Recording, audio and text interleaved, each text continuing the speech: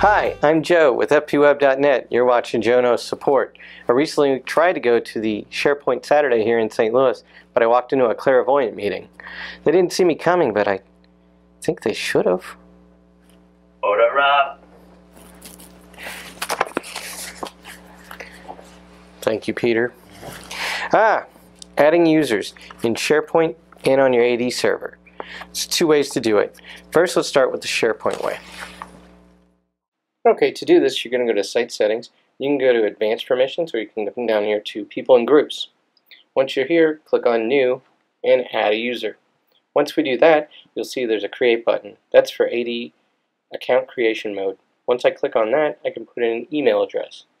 And that email address will be what's used for the username later. And we'll see the difference between that and the display name in a bit. So I'm going to put that in here, and then I'm actually going to put in a name. So I'll just put in Eric for now, and just type that in, and click on OK. And now it's going to show you that it just added that user into this domain. Now right here you can actually pick what permissions you want them to have. All kinds of different permissions here. Go ahead and click on OK. And now you see the display name over here, but actually the username is going to be test119 under that domain. So that's how you would do it in SharePoint. Alright, and now you see how we added a user in SharePoint. Let's go in and see how you do it in AD server. Alright, now another way to do this, in the more traditional way, is to do it right on the Active Directory server. So go into your Active Directory, click on Users and Groups. Once this comes up, you'll see we blocked out the OUs for most of our structure here. When you go to the proper OU and right click on it, once we're here, we're going to go ahead and New, and we're going to go to User. Right here, what we're going to do is put in a first name and a last name, and then we're going to just go ahead and put in a user login name. And in this case, we're going to use test119.admin. Now we're going to click on Next. And we're going to go ahead and make sure we change password never expire. The reason for that is once this actually expires, there's no way for the end user to change it. So we want to make sure that we don't have him going back or her going back to the admin to get that changed. This way it's managed easier this way. So go ahead and do Finish. And we're going to actually see that they're added in AD now. So now that we know that they're added in Active Directory on the server, we're actually going to take the properties, click on that, and then go in and actually put in an email that corresponds with that account. So as we did before, test.119@test119.com.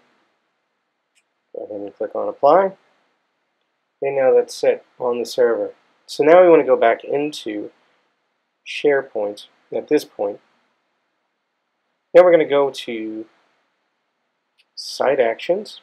And then underneath Site Actions, we're going to go down to Site Permissions.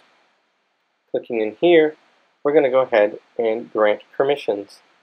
So now we're going to put in that name that we had before, test.119.admin. And we're going to check name.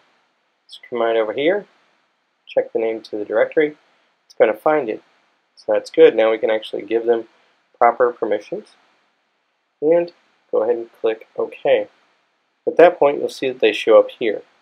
So now they're in SharePoint. Now, when you click on it, we'll actually go in. And if there's anything in here that needs to be changed, we can do it. So we can come up here to Edit Item.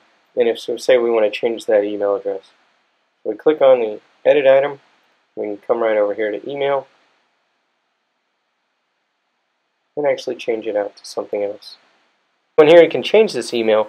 Also, keep in mind that you cannot actually make these changes reflect in SharePoint from the AD server.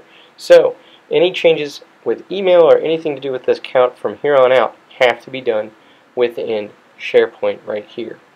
So, you see there that it's changed. We're all good to go. So we're going to close that out. And that's how you add them in the AD server. Now, if you have any questions about any of this, Feel free to write on the blog or write on this video post and ask some questions. We're here to help. And that is another ticket served.